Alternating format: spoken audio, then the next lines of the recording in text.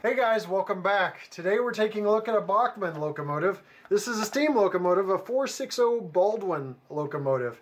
Now this is equipped with DCC and Soundvalue, which means you have a nice limited function sound decoder in here.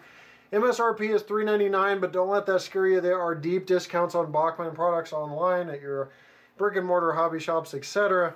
So you can find this in the low twos. Now again, this, like I said, this is equipped with DCC and Soundvalue, so we'll see what we get in this Union Pacific locomotive. This is number 1429, so let's get started right now.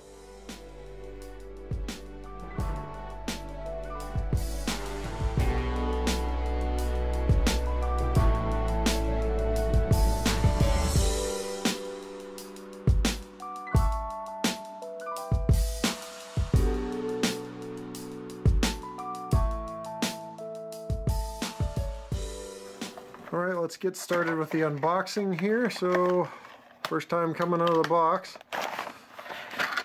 It's been sitting with me for a while, just haven't gotten around to it. You got Bachmann's box front. Nice red. Back talks about their DCC commander. Or DCC, DC with easy command. DCC with easy command. You got a quick start guide. 1 year limited warranty. You can put in for a Bachmann catalog, Williams catalog. Got your warranty card that you fill out inside. And DCC on board cheat sheet, exploded parts diagram. And that is about it. Lots of documentation though. And then you have the locomotive itself, which looks like it's already connected, so that's good. No connecting to do. Just going to go ahead and set this down outside of the plastic and take a closer look. I did have some soft plastic inside, but let's zoom in and take a look at some detail. Alright, nice and zoomed in, we can take a look. You got a Bachmann Easy Mate coupler up front. That's plastic coupler with spring knuckle coupler there. You've got smoke box door with 1429 on the front, LED high mounted headlight here.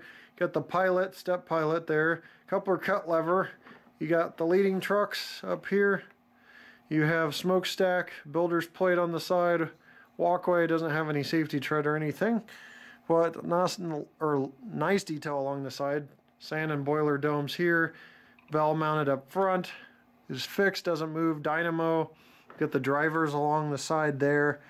Nice drivers. There are no trailing trucks on this model, but you do have cab windshield or wind deflector, I should say. Window, opened up window, sunshade. You've got a vent up top that doesn't move.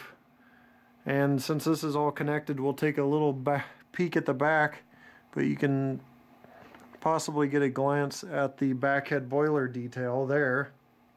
You got a coal load inside the tender, ladder, water hatch, back step here, coupler cut lever, again another Easy Mate coupler on the back, steps on the tender to go up, and you've got a nice tender connection here. 2 different holes you can put it in there for close coupling or further out coupling for those tighter curves. Again, more detail along the side there. Got backhead boiler detail inside that I think I may have mentioned already. And whistle. So overall, pretty nice detailed locomotive, but let's get into operation so we can listen to some sounds.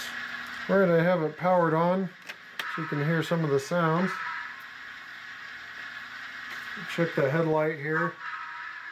F0, nice bright LED headlight.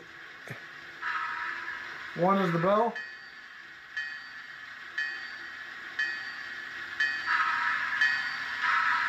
2 is the whistle.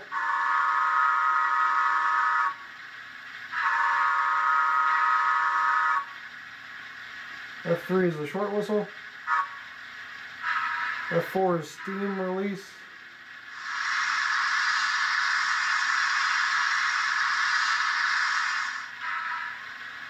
F7 is the dimmer, dims the headlight out. And F8, if you didn't hear, was mute. Able to just shut that down there.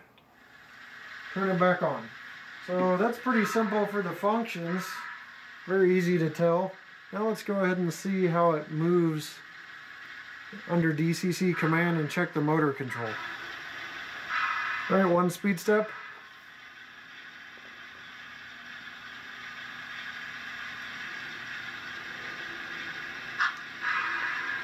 Take a second for the decoder to pop in for a chuff there. 2.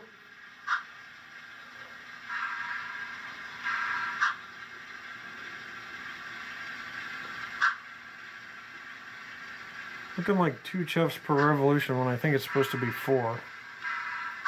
3.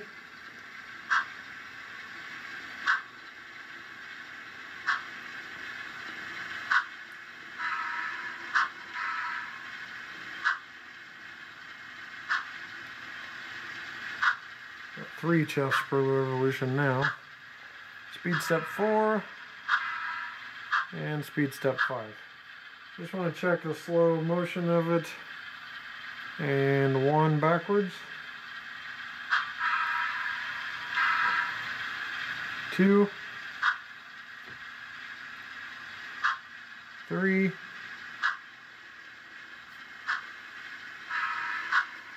4. And 5. So at very slow speeds there tends to be a lurch. Hasn't been broken in. I don't know if that would help or not, but overall there you go. That's 1 speed step, a little bit of a lurch. A little tiny bit of a hesitation, but not much and not bad for such a small locomotive.